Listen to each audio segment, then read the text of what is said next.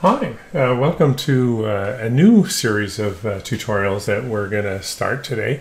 And these are going to introduce the Microsoft project management software. I think it's a great little tool. I've been using it for a lot of years on a variety of projects, whether it's a complex construction project or a simple academic research project. Where you need to keep track of activities and the resources required to execute those activities, maybe costs associated with them.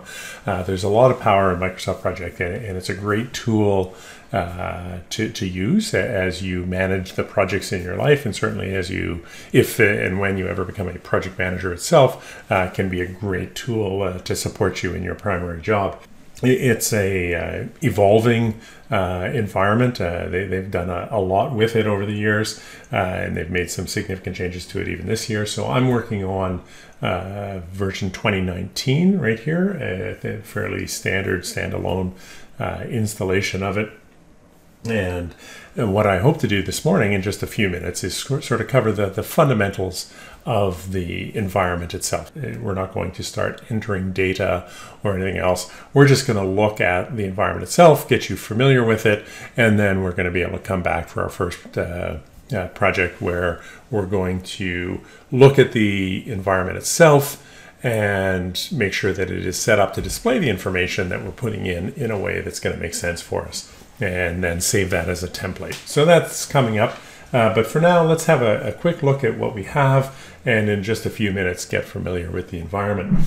So it is a Microsoft Office program, which is to say that a lot of the techniques that you use to manipulate Microsoft Office programs work in Microsoft Project. So you're ahead of the game already as far as that goes. And we can see that when we look at its setup.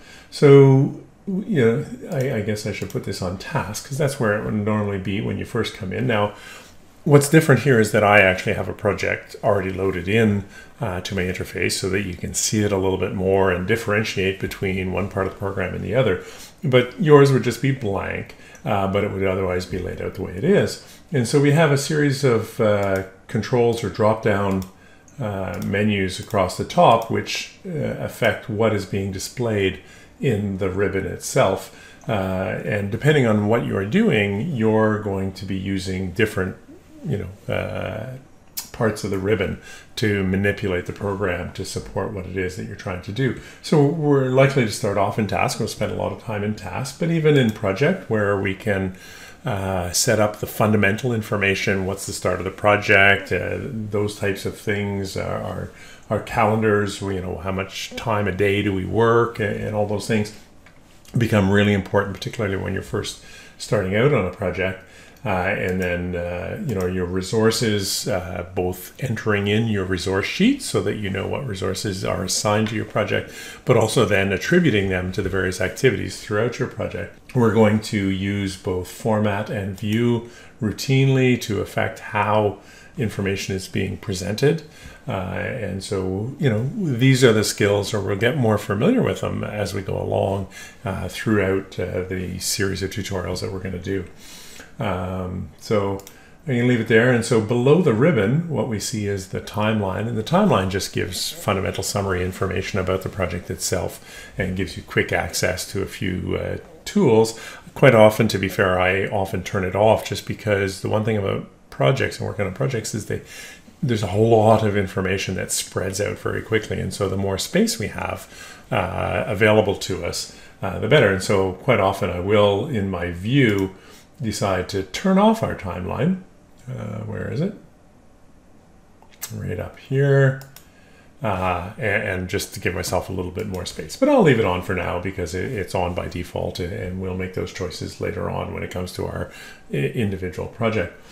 Below that, as default, it comes up and you're in Gantt view. Now we can change the overall view to display the information contained in Microsoft Project in any number of different ways. And the way we do that is over on the left-hand side where it says Gantt chart. If I right-click on that, I'll bring up a menu. And these are a menu of pre-programmed views. Now, I can also activate the view bar, which shows those views in icon format.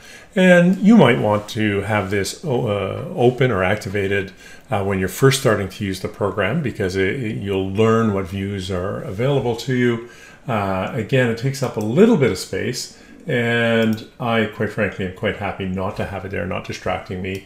And I know that I just right-click on this bar that says Gantt chart right there, and I can choose between the various views. You know, I can go to my resource form for different resources. I can go to the resource sheet, see all of my resources in the project, and you know, bounce around depending on what stage I'm at and what it is that I'm trying to do with my information. Now, the current view, which is the Gantt chart view, and that's the default view, it's a split screen view, and you can see the split here between the sheet of information listing the various tasks on the left and the Gantt chart view itself.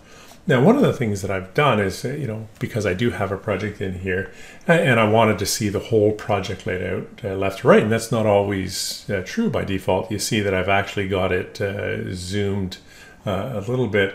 Is by choosing entire project, it will always show me the entire project. And so I've gone ahead and clicked that button, and that becomes an important button when you kind of get lost in the details of the program. So in this split view, we have a sheet view, and this is currently on entry. So if I go up to the top left-hand box here, it's kind of, think of an Excel spreadsheet. When you go up to the top left-hand box and you click it, it chooses the entire sheet. Well, if I go up here and I right-click, I can change what information is being presented in this sheet. You know, I can go to cost information. By default, it's on entry, and this is where I would enter the various tasks and activities that were going to make up the project.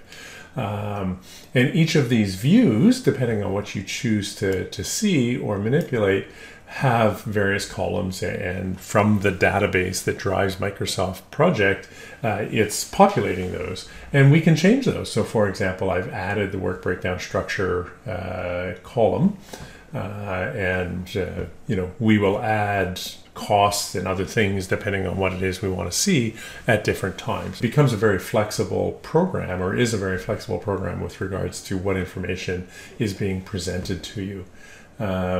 Now, other sheets that we use quite often, so we can use tracking once we're in the project itself. We've set our baseline and we're moving forward. We still want to start tracking things. We can use tracking. We can use variance. Now, I haven't set a baseline here, so the baseline start, baseline finish are not applicable. But once we set a baseline and we start moving forward with tracking, this would be a very useful view for us. So I'm just going to go back to entry. And some of the things that we see here, obviously, we have the work breakdown structure, as I mentioned, and that reflects the outlining that I used when I built my little project. We've assigned durations to each of those tasks, and we'll talk a little bit more about that when we do data entry and enter into our activities. Now, they're showing as days. We could change that to weeks or hours. By default, you know, it's Microsoft Project basically uses as a calculation unit hours, but because of the way our calendar is set up, it knows that we're working 8 hours a day, Monday to Friday, and so that information is interpreted. So even though I've put in days, like 3 days, it actually is interpreting that as 24 hours for calculation purposes. And so it's just something to keep in mind, because we are doing scheduling, and I have it set to automatic scheduling for each of these activities. It's able to come up with a start date and a finish date based on the predecessors that I've entered. And again, we're going to cover all of this later. This is really just about the environment.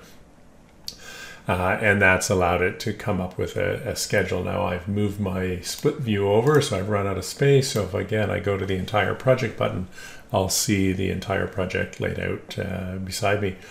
Now, I've made some choices as far as what, to display critical tasks and Slack and things like that. And that's changing the manner in which this view, this Gantt view, is presented.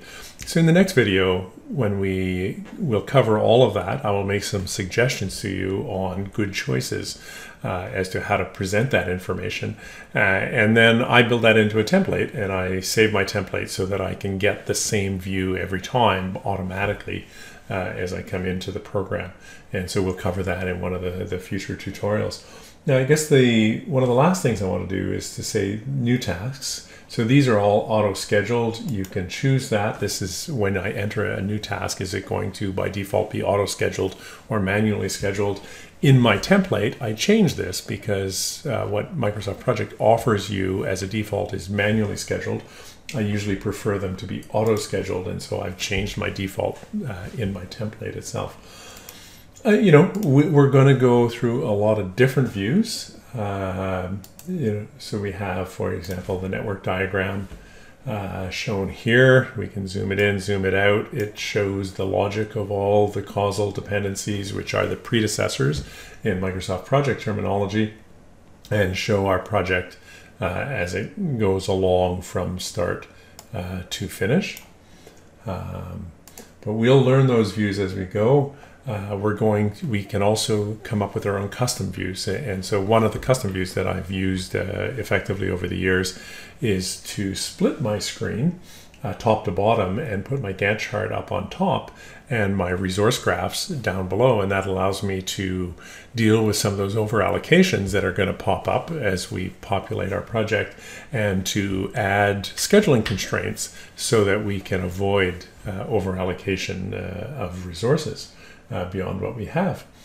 And so really that's most of the views. The standard buttons, zooming in, zooming out, all of those things are happening. We will deal with view and format as we go along. But I think that's all I want to cover on this tutorial, just so that you have a familiarity with what is in the program sitting in front of you when you open it up. And so tune back in. I'll put a link here as soon as I make the video to the next video, where I think I'm going to go into some of the choices that I make on how I prefer my projects to be presented. And then I build that into a template, save the template into the right spot, tell the program where to find the template, so that every time I start a new project, I can get it looking or presenting the information that I put in the same way, and thus I can interpret it immediately when I look at the screen. So hopefully you got something out of this. Like I say, I try to keep it short and sweet, just deal with the environment itself, and come on back and let's start to dig in and start to work our way through some of the challenges that Microsoft Project is going to solve for us.